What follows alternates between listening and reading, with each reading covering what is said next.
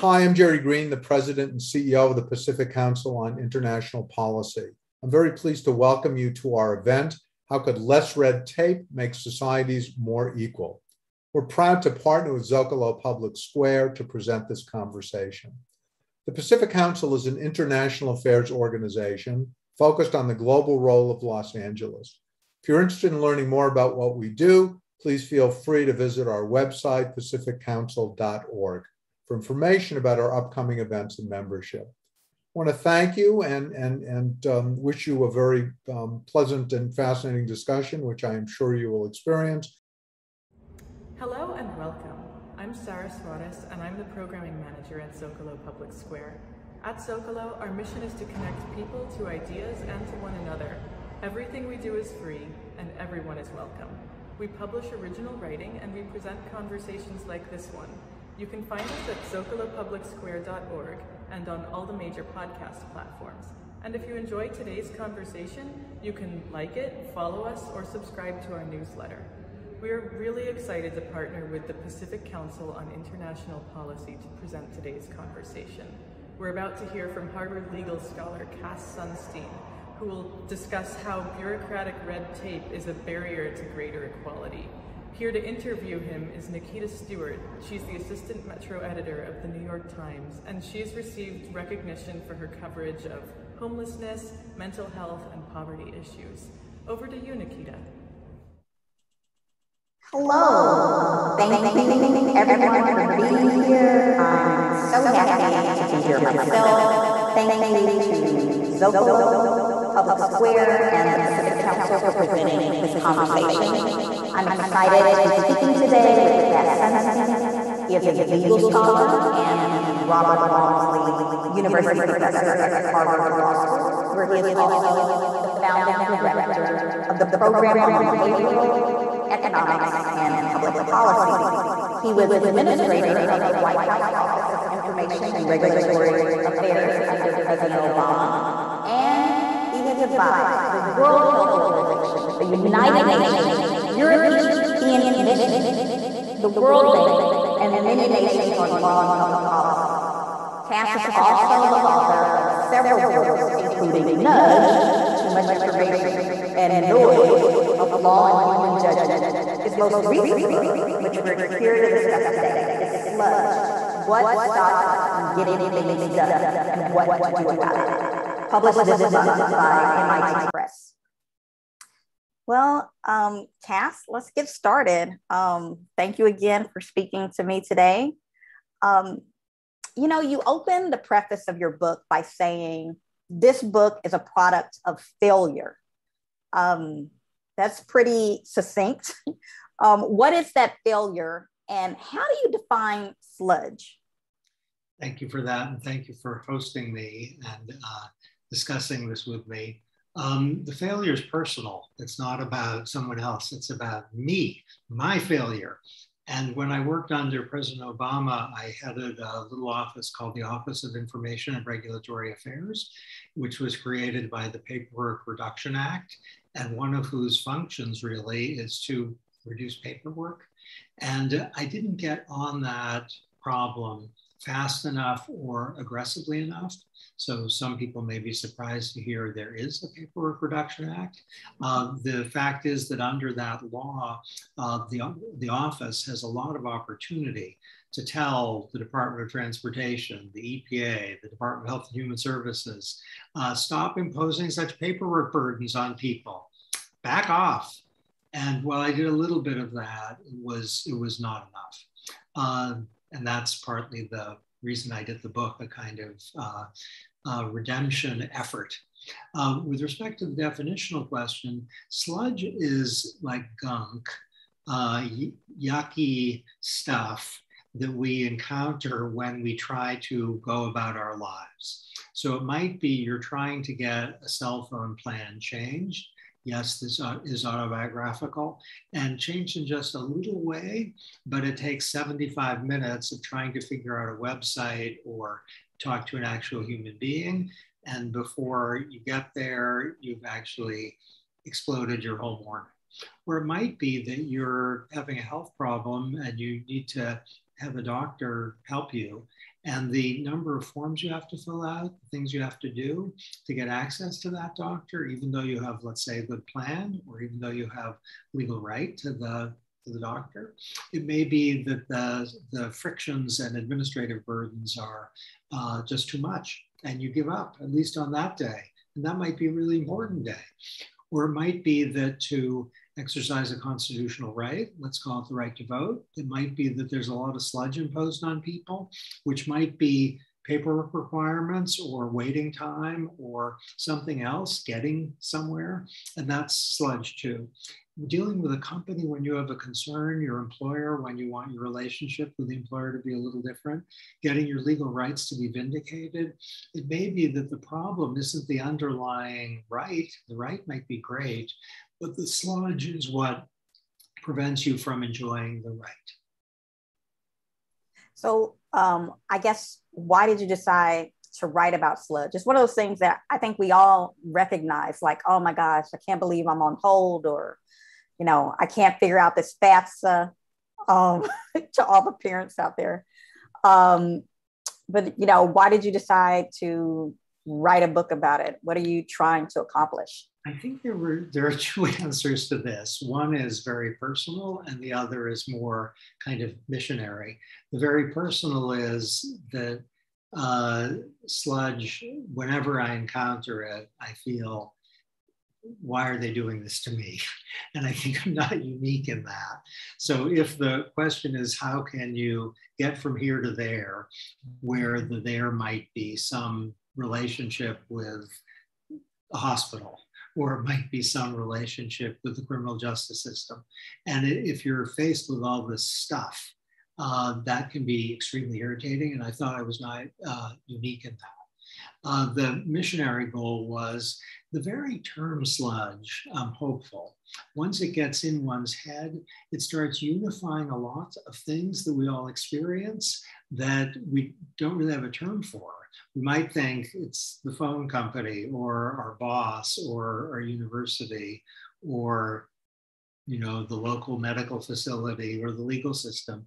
But to see sludge as the unifying thing that we're encountering every time, there's something, I think, it organizes our minds nicely.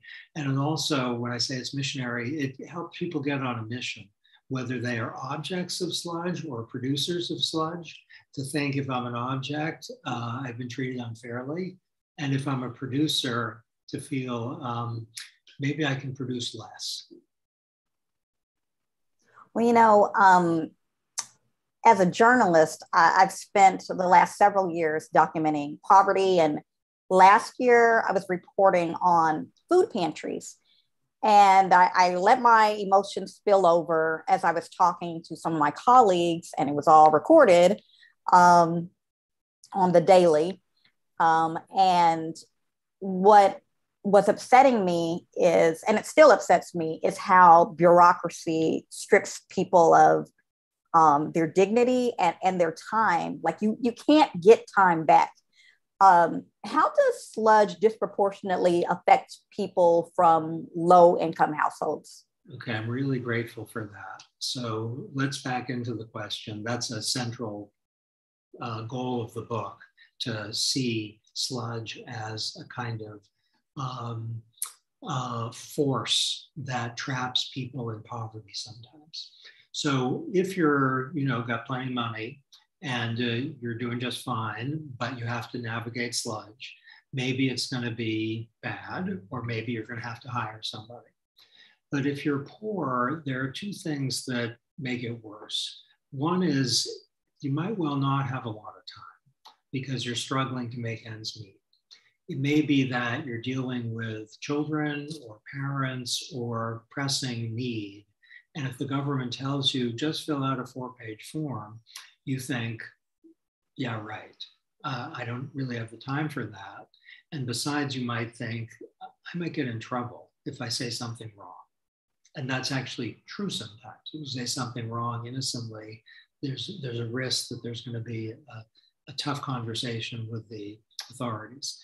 The other reason for poverty, it's so terrible, the sludge, is that if someone who's got good means, let's say, can't get an opportunity because the sludge is like a wall, that's unfortunate.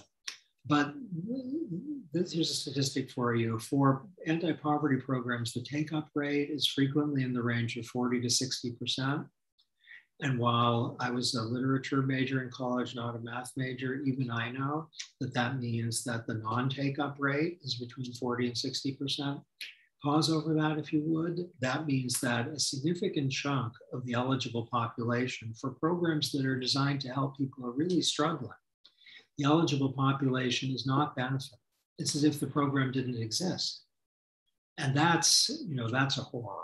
That's much worse than a person who's doing fine, having to struggle for an hour and a half with property tax authorities. So a lot of the problem of poverty is a problem first of scarcity, meaning you don't have a lot of time to deal with this stuff, and also of navigating a system that has a bunch of walls in it that you did not foresee having to encounter when you started on what was supposed to be a simple journey to get something you have a legal right to. It might be job training, it might be an educational opportunity, it might be the earned income tax credit, which has a pretty good take-up rate, but there are a lot of people who don't benefit from the earned income tax credit, even though they're eligible. And that's a program that helps poor people and poor children not only survive economically, it helps them with respect to their health, it helps their kids' educational prospects, like many years later. It's a fantastic program, but the sludge makes it much less fantastic than it should be.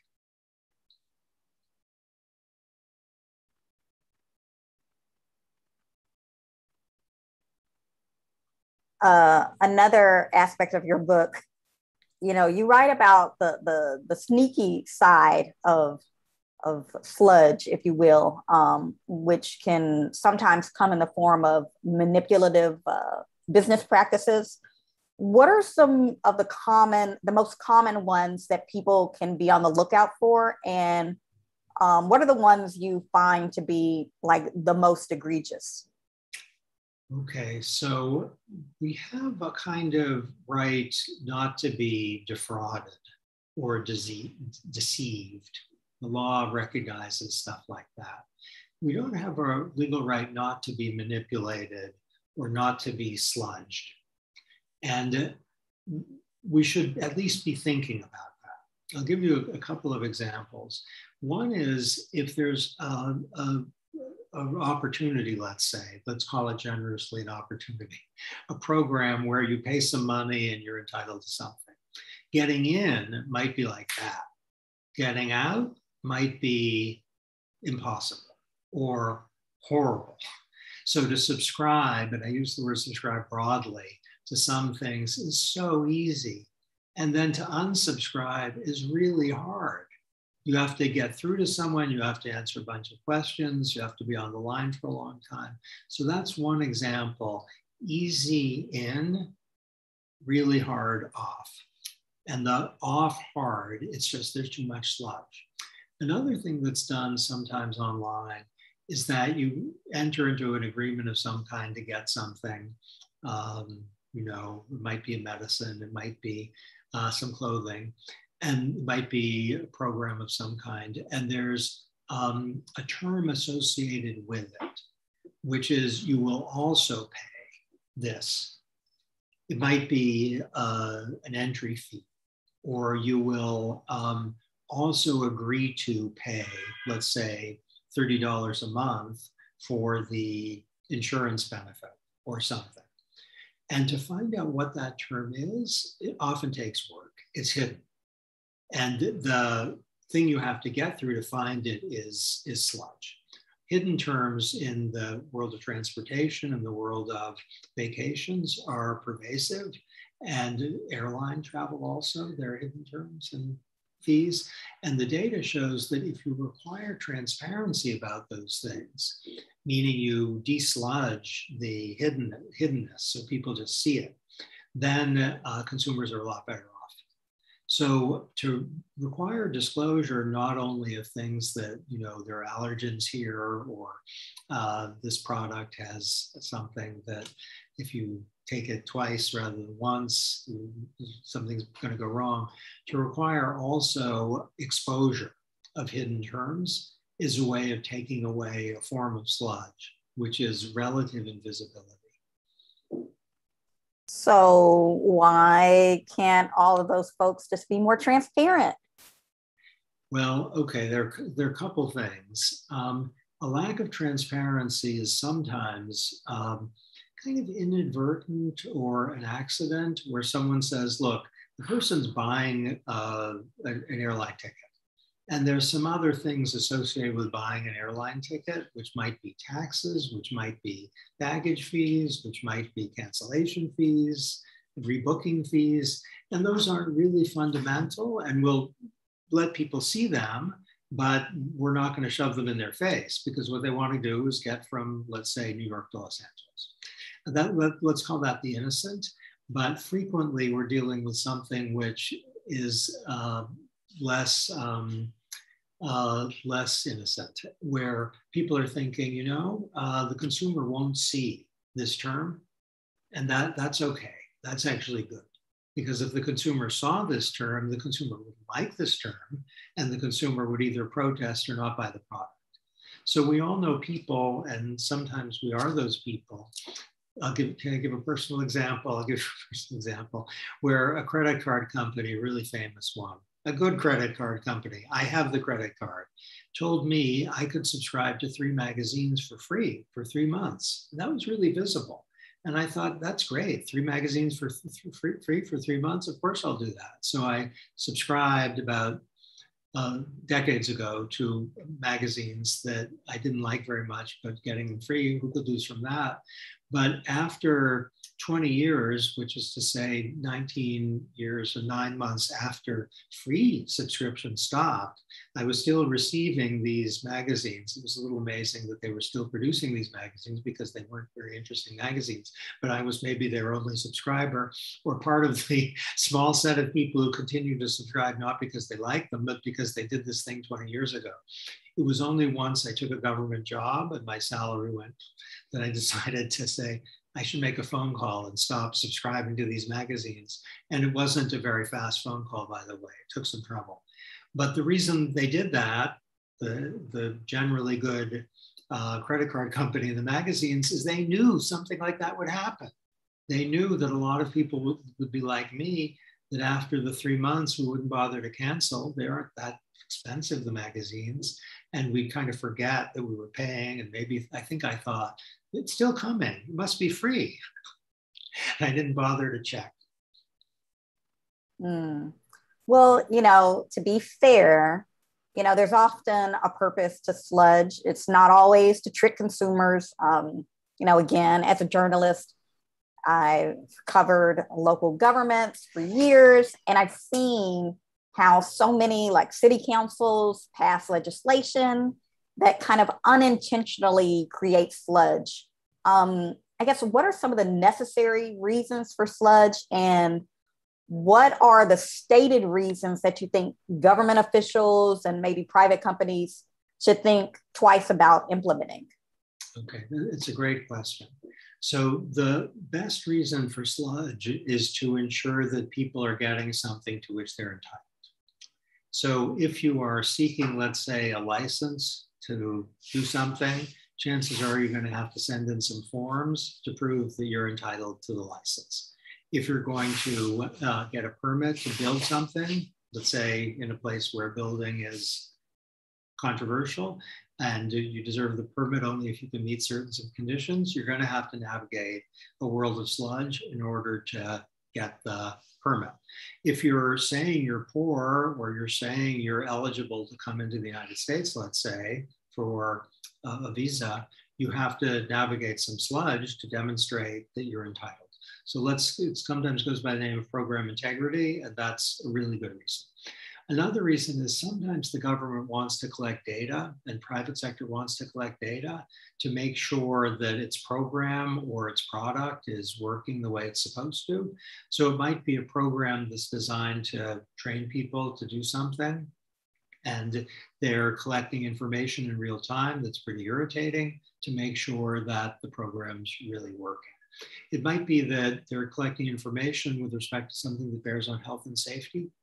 So employers might be subject to a lot of sludge from the local health authorities, and they might not like it very much, and maybe it's excessive, but there's a good motivation for it to make sure that the workplace is healthy or that workers aren't getting their legs broken. And that may involve a lot of paperwork.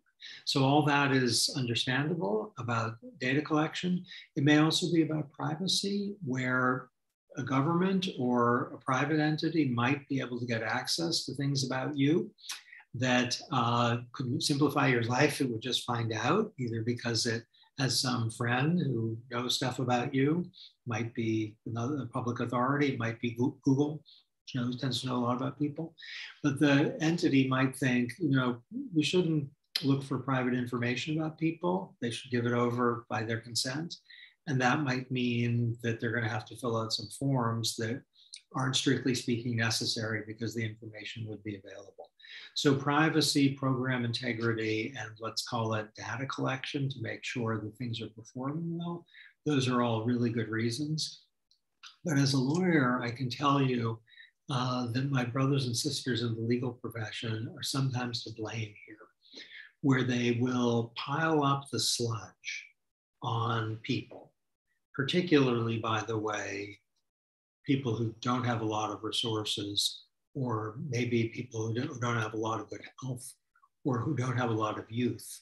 Those are victims often of sludge. Lawyers will impose it, and the lawyers will be thinking, it's easy, I could do it. You're hearing my daughter in the background, who's a very good sludge buster, I'm pleased to be able to say.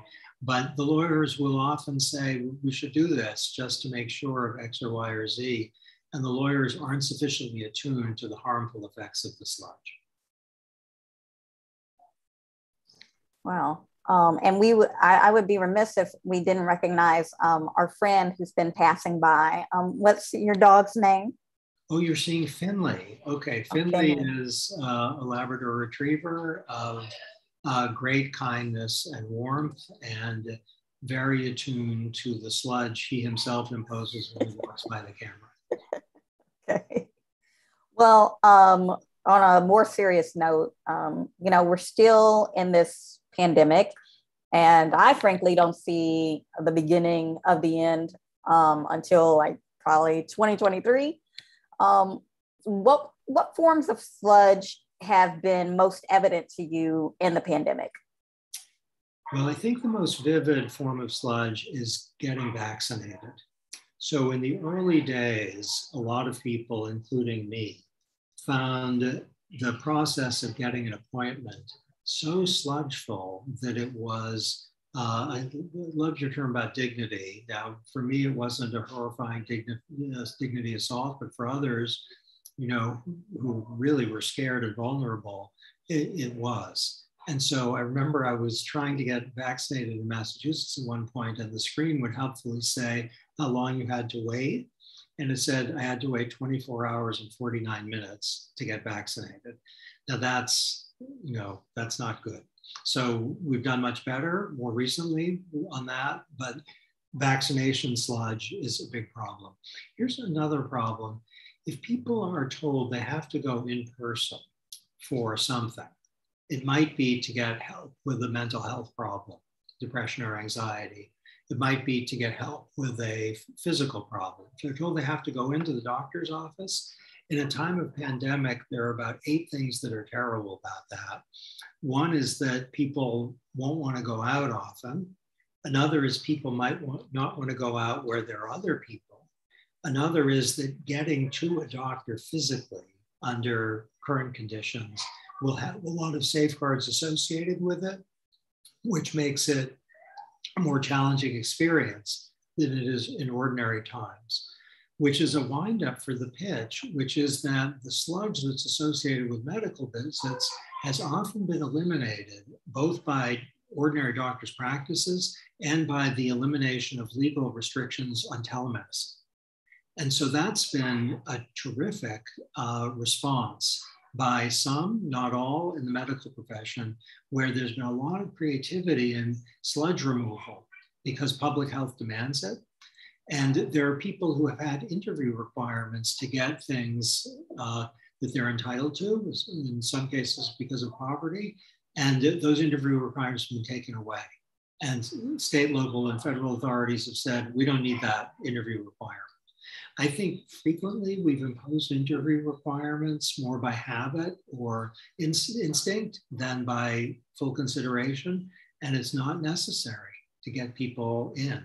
So for a number of things that are directly related to the pandemic, like health safeguards, and things that are indirectly related, like making it easy and simple for people just by taking sludge requirements away, we've responded at times very well.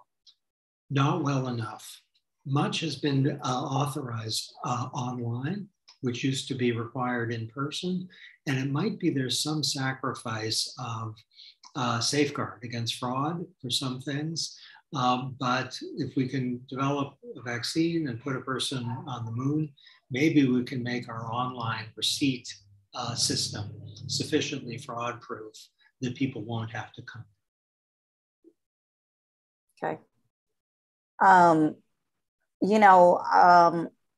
You already talked about the magazines and, a little bit of trickery and having you pay for 3 magazines for I guess 19 years and 9 months.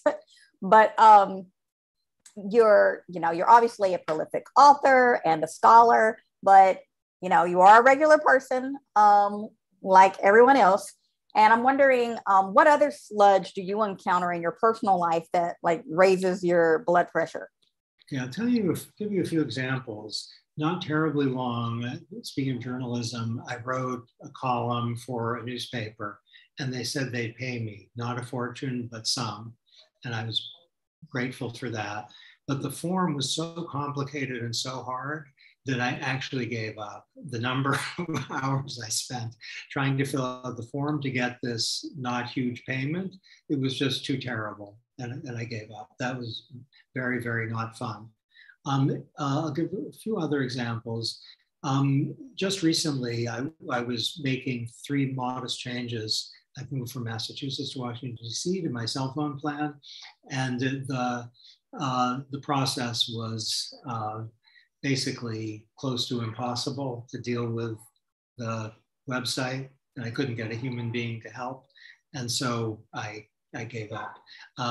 You're hearing my daughter in the background at times, I think. We're lucky enough to have someone who helps us with our daughter, and the move from Massachusetts to Washington has required changes in forms that involve nanny tax, and it's beyond me. It's really hard, and I actually have some people who help me, but I think they are half computer and half human, and they might be, at least when I've been dealing with them the last week, they've been 3/4, there's my daughter, they've been 3/4 computer and 1/4 human, and I haven't managed to be able to get it straight. Now, these are things in personal life which aren't horrible in any way, they're just not good. But in the work on the book, I encountered, stories that break your heart and make you cry. And that you've obviously worked on that. And if it's the case that someone is unable to get something, like a child, that would help them eat nutritiously when they wouldn't otherwise be able to, and the sludge is a wall that separates them from that thing, that's more grave than my little travails with the telephone cell service.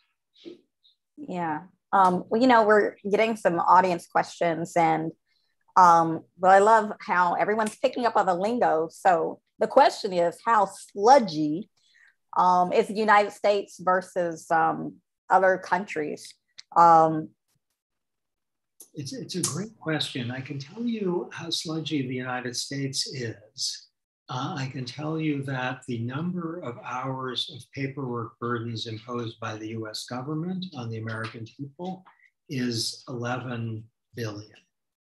11 billion.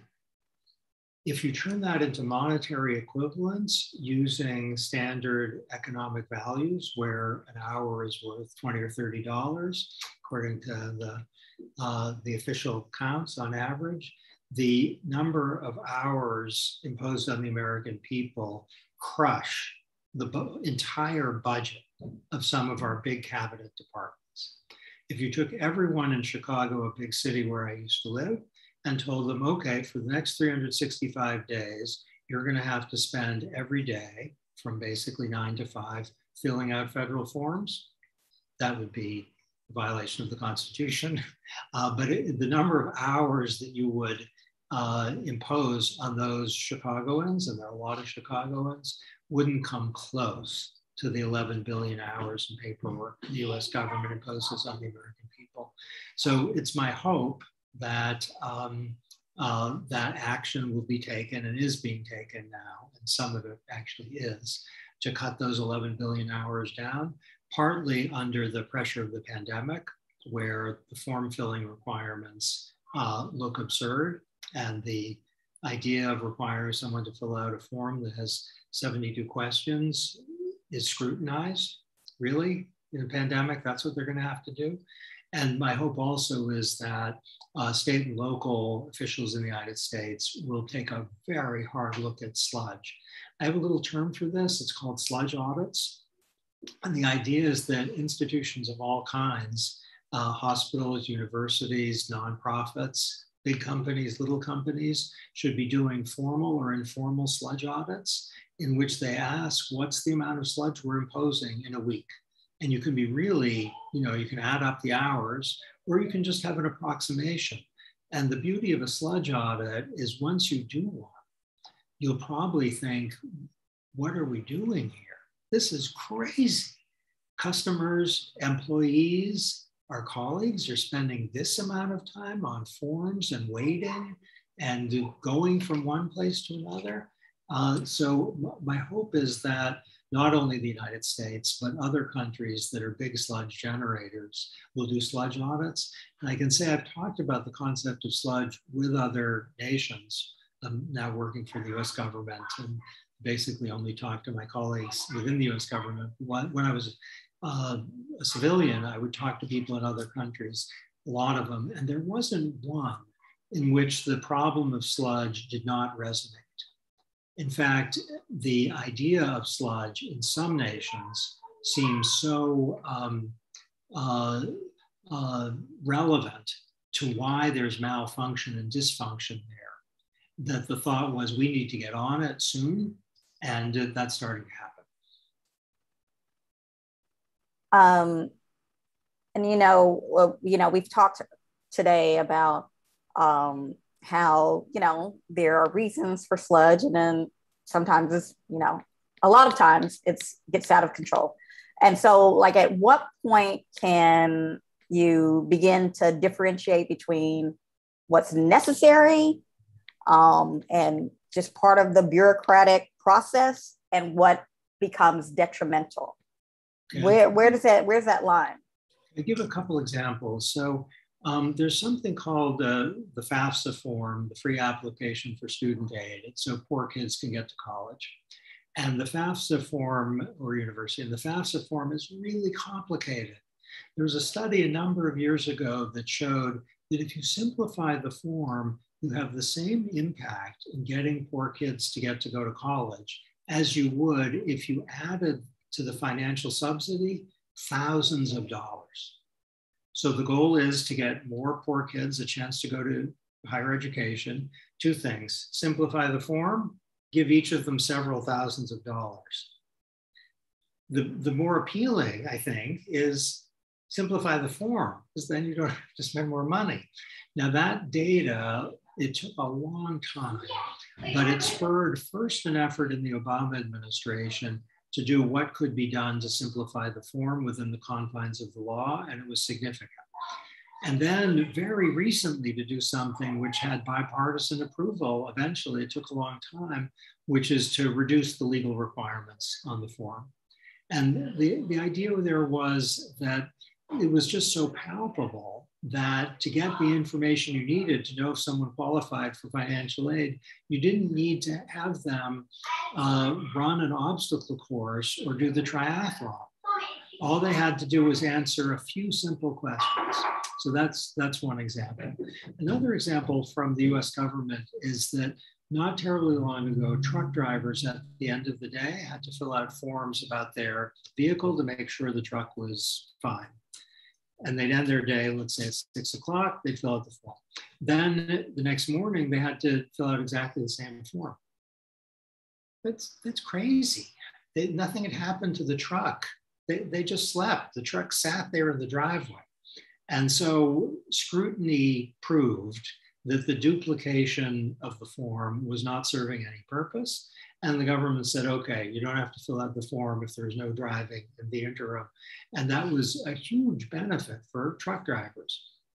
I'll give you a third example, which is from the US government in real time. That's today, which is that a part of the Department of Homeland Security where I'm working, the people who are in charge of immigration, issued a Federal Register notice in which they said, please, American public and international public, everyone, tell us about the barriers and burdens that the immigration system is erecting, such that maybe you're a small company trying to hire someone, maybe you are trying to get a green card, maybe you're a doctor or nurse trying to help people, maybe you're in a university, maybe you're an employer trying to get someone in. Tell us about the barriers and burdens that are not justified. And the number of comments was expected by many to be in the dozens for sure, probably hundreds.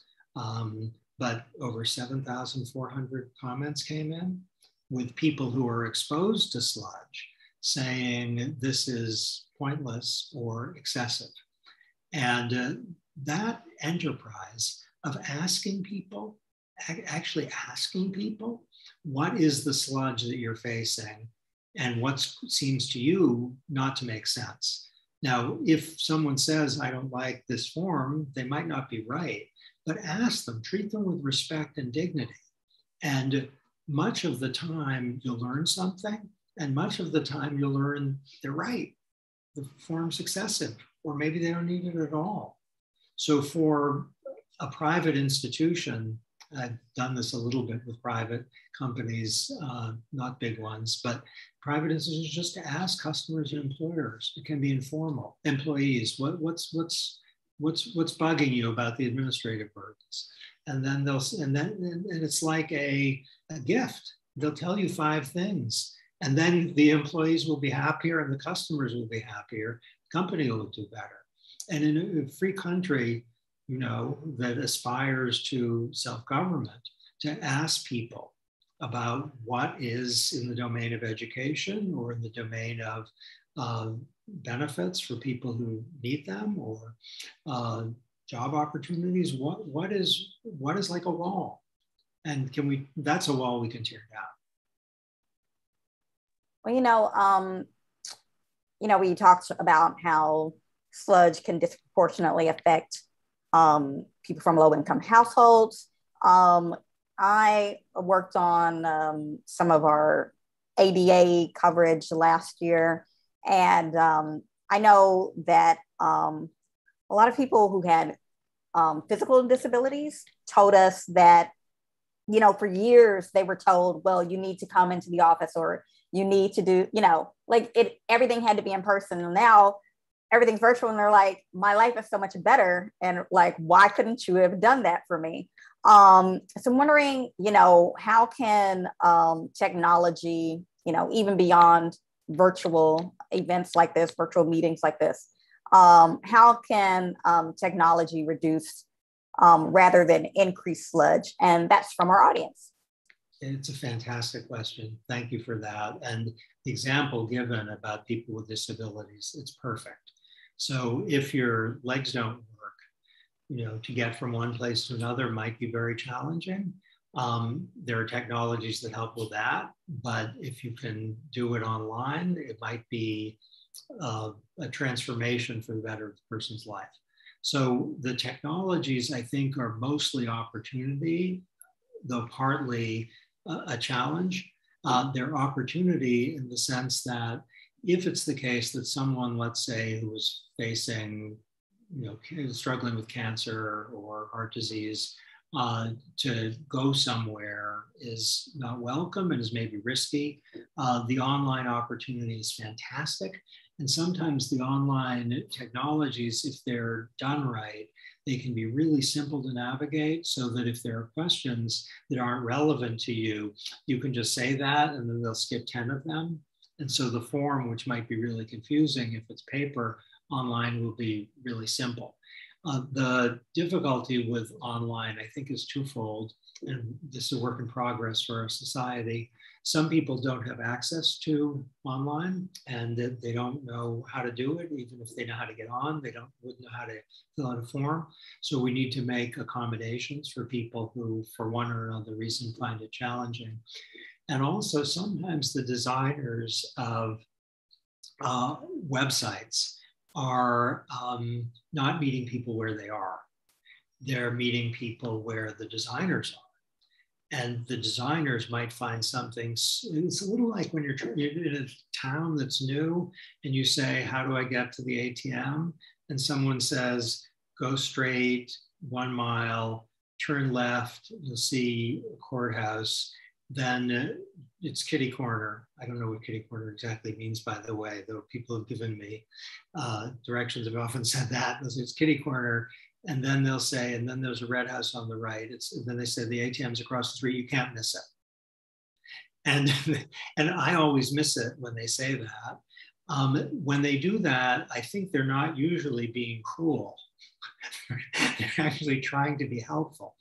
And sometimes online website designers are like the people telling you you can't miss it. It's that they're so familiar with the website that they are themselves designing that navigating it seems like for them a breeze, but it's not for people who are encountering it the first time. And that's really a work in progress. There's a book I love very, very much. It's called Don't Make Me Think, and it's about website design. And the designer says that is basically your mantra.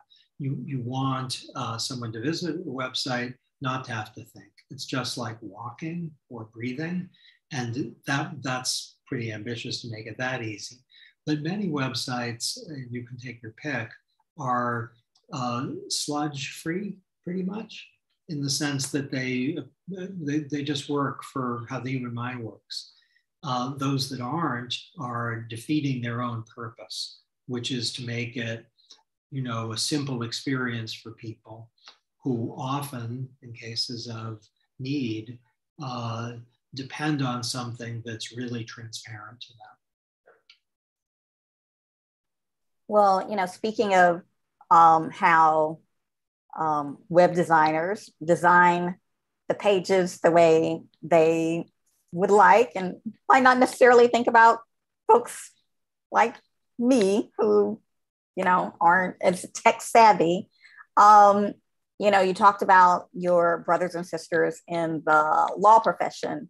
And one of the audience questions is, how much sludge is caused by the fact that we live in a litigious society in the United States? Do we just love piling paperwork on each other? Like, it's just in our nature in the United States?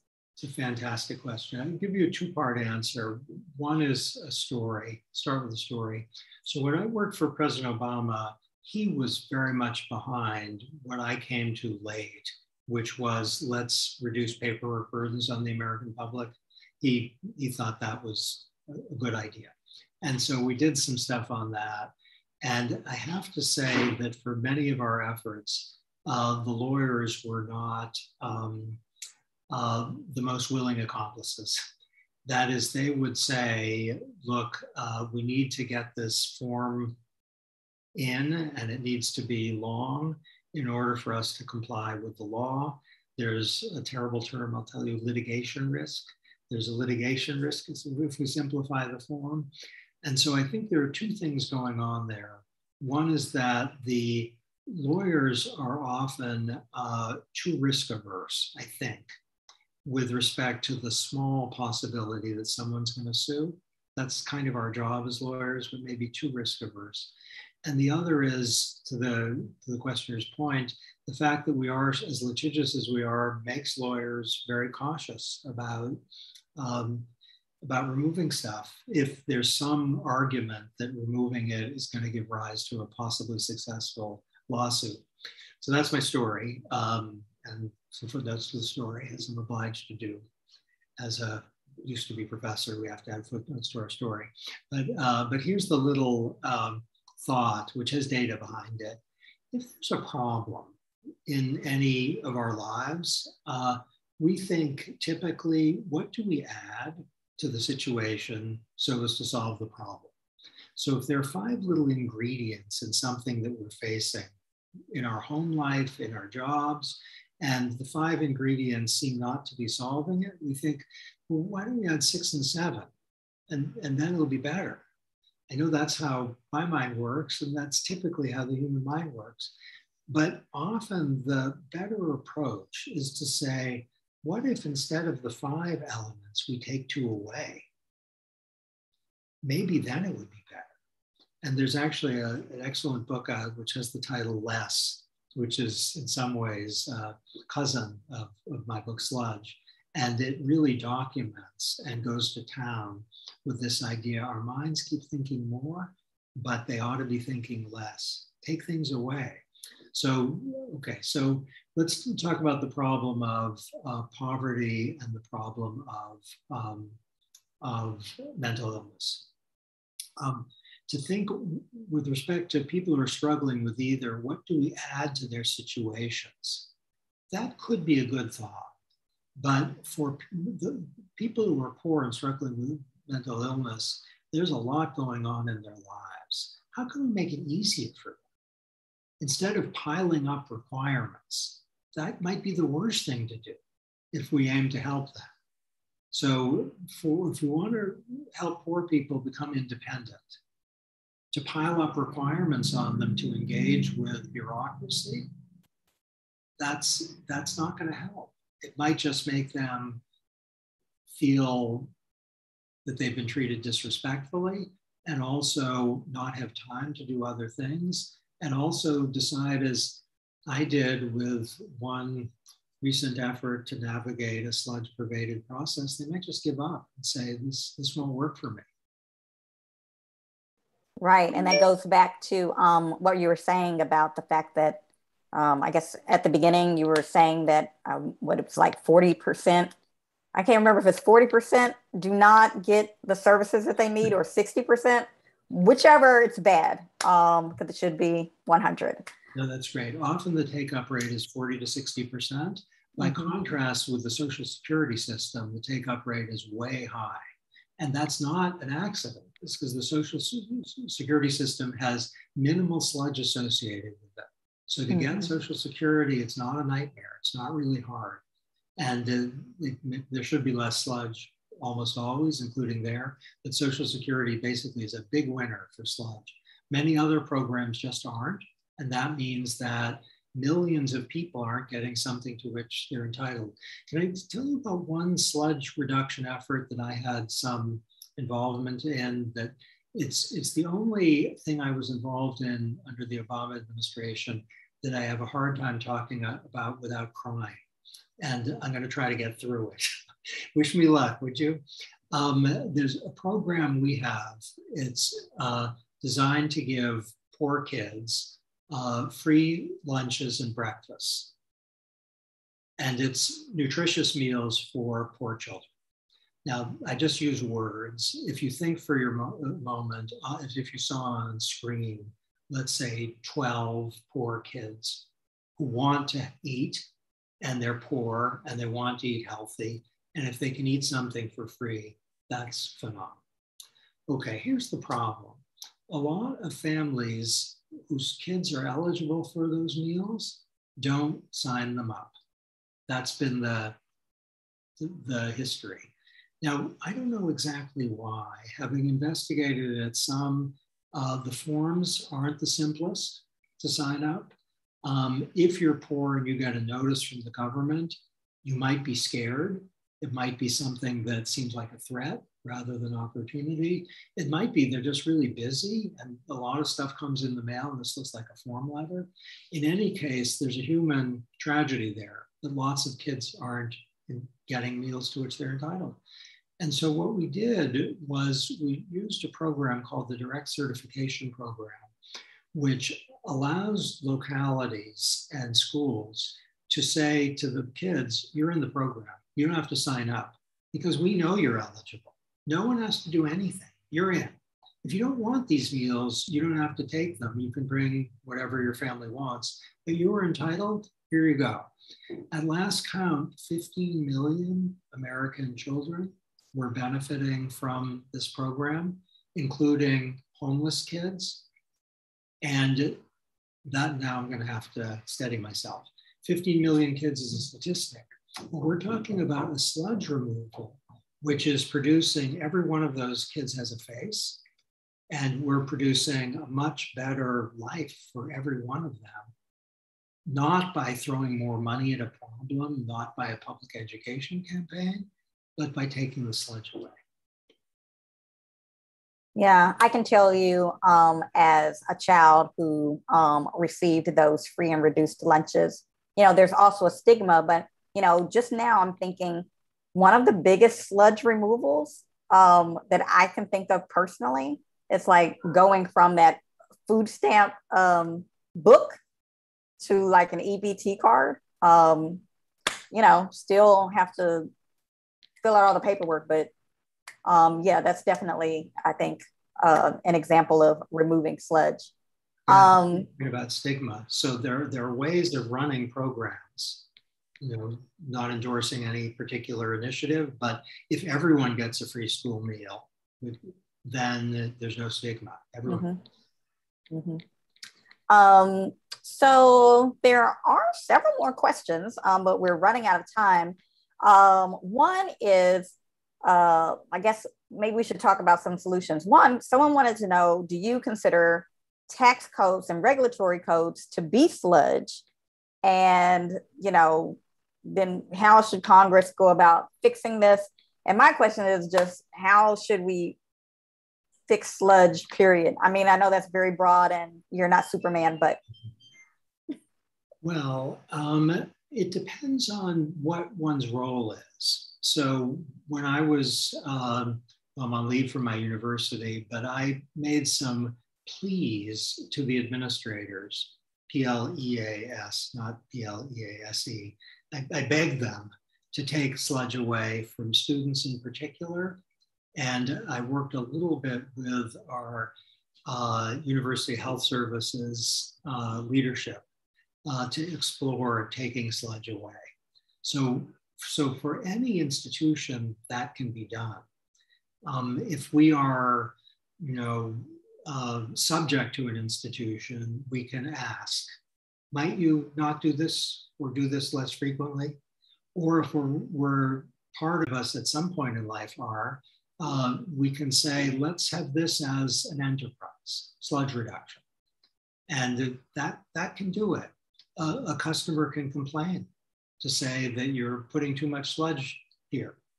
So wherever we are as, dealing with a school, if you have young kids, as everyone knows, I have one, I actually have two, you only heard one, the other was quiet, or he's at baseball. But there's a lot of sludge about being a parent, and to ask schools or others, can you reduce it a little bit? That can be helpful. And what I'm thinking a little bit is the project of sludge reduction is so large that it may be daunting. It's often not possible, or generally not possible, to change the world, but you can often change someone's world. And maybe that's a way into the sludge problem. Cass, we have a whole Paperwork Reduction Act, right? When was that enacted? How many years has it been now? Okay, so it was enacted, I believe, in 1980. Mm. That's not an exciting fact, meaning it's a long time ago.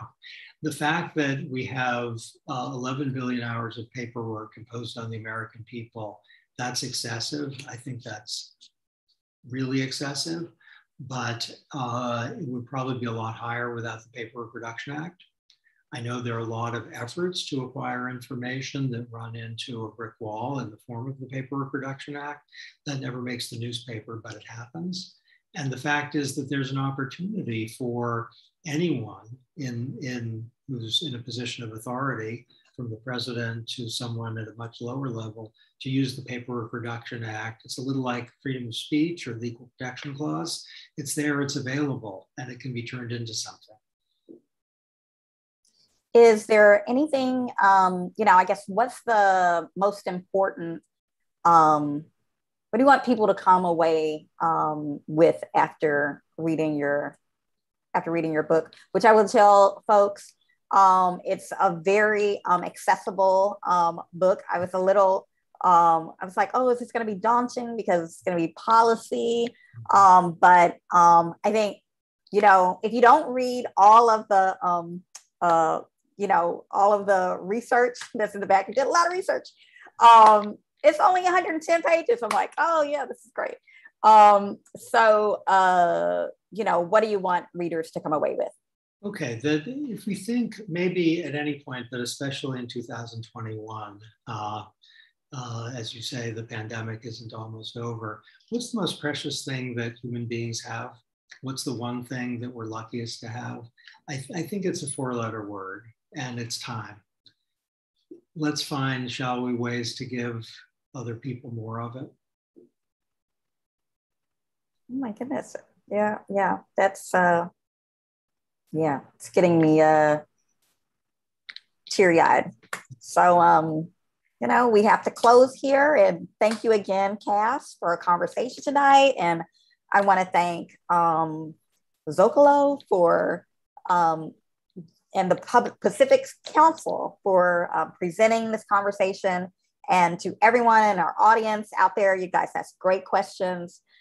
Cass's book is Sludge, and you can find it at a link below. And there's going to be a summary of this conversation on the website by tomorrow. And you can also listen on the podcast. If you enjoyed this event, be sure to join again next week. Oh, no, not next week. I'm sorry. Next is going to be Wednesday, September 29th. And the topic is, will a new generation of leaders shake up LA's culture? Wow. So subscribe to the newsletter for updates. And again, Cass, thank you so much. I've really enjoyed this conversation, and, down with paperwork. I don't want to fill out anything. Can you solve like the IRS? Is there something else that we can do? Like, why are the tax forms so laborious? What's the problem? Why? It's a very good question, and let's work on it. All right. Well, thank you very much. Good night, everyone. Thank you.